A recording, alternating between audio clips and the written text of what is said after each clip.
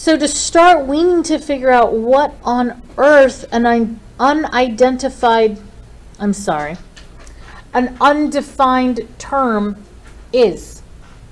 My brain went to UFOs, I'm sorry. We need to figure out what an undefined term is.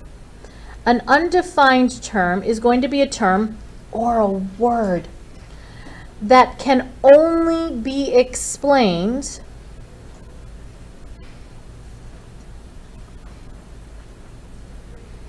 by using some sort of example or some sort of description, which is going to be different than a full definition.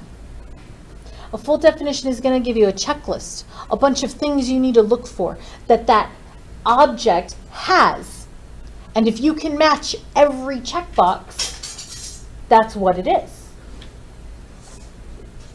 The color blue. Can you give me a checklist of what I need to look for to know whether what I'm looking at is the color blue? Yeah. Is it blue? Give me the checklist. Is it blue? It has to be a little bit more than is it blue, because that doesn't give us any kind of, what does it mean to be blue? Let's be a Smurf. Megamind. A Smurf or Megamind. These are not check boxes, because the sky is not a Smurf or Megamind, but we're still going to call the sky blue, right? It's because Smurf or Megamind or sky or his hoodie or her hoodie, these are all examples. Or the ocean. These are all examples of what it is to be blue. The word blue then is undefined. In our English language, we can't define it. We can only give you an example of what it is to be blue. Geometry has 3 words like that, and only 3 of them.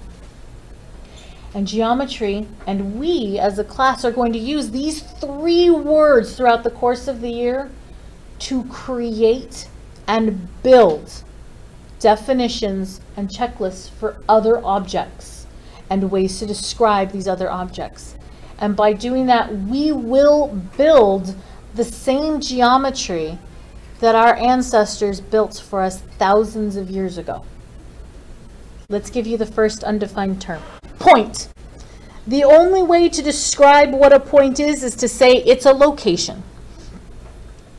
I can tell you that this location is not going to have a size, nor is it going to have a shape. And I'm going to ask you to draw points. I'm going to ask you to draw something that has no size. What? I'm going to ask you to draw something that has no shape. What?